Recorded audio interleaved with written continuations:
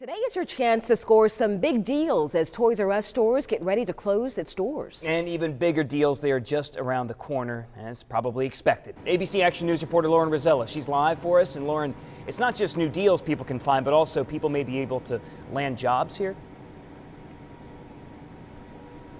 Yeah, James, that's right. So what they need are people to come and help them move out some of this inventory. They need employees, just temporary positions. So I did a check this morning on the Toys R Us jobs website, and I found open positions in Clearwater, here in Citrus Park, Brandon, and also Ocala and Sanford. So definitely something to look out for.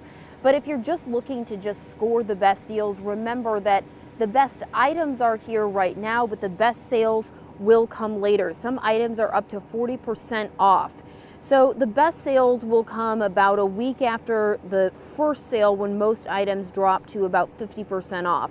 They say that this liquidation sale will probably last right around a month. Coupons and other rewards stop today, but they will honor gift cards until April 15th. When stores start liquidating everything in February, diapers and formula were not on sale, but it could be this time because everything has to go. Now again, back out here live, if you need a job and you are looking for a temporary position, just make sure you head to our website. It's abcactionnews.com/GMTB for Good Morning Tampa Bay.